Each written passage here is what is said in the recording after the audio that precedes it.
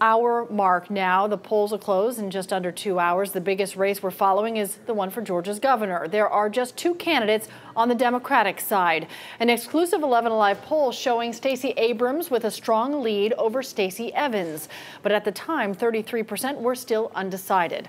11 Alive's Faith Abube and Joe Hankey explain what makes or breaks it for Abrams and Evans tonight.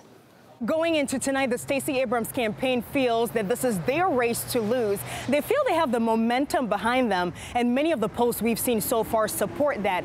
We saw the candidate herself earlier today as the polls opened, as she went in to cast her vote with her family with a big smile on her face.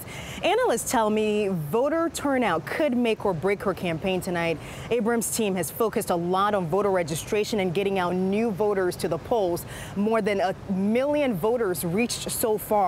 If those voters are energized and motivated enough to come out, she could take the Democratic primary tonight. Abrams is also counting on a strong women's vote. Even though a good chunk of voters in the state are here in Metro Atlanta, the Abrams team has crisscrossed the state, especially going into rural areas, targeting voters who usually don't come out during midterm elections. After 6 years in the Georgia legislature, Stacey Evans is focusing her campaign on enhancing the state's Hope Scholarship, making technical colleges across the state tuition free. She also wants to raise the minimum wage, and she says she's trying to not only attract just Democratic voters, but those Republican voters who might be moving away from their party. Job security, getting their kids to college, health care access, good schools.